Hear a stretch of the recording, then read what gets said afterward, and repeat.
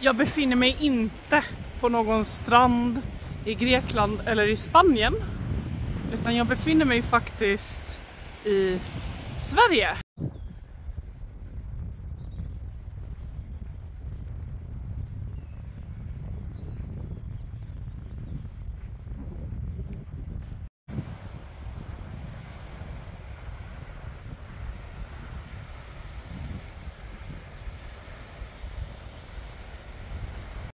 Välkomna till Varamon, Sveriges och faktiskt även Nordens största insjöbad.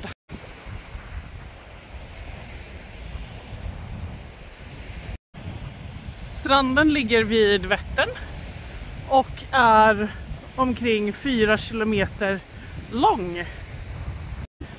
Det är fantastiskt vackert här, men tyvärr så är det inte så varmt som det ser ut. Idag, redan början av maj, har vi futtiga 11 grader i solen.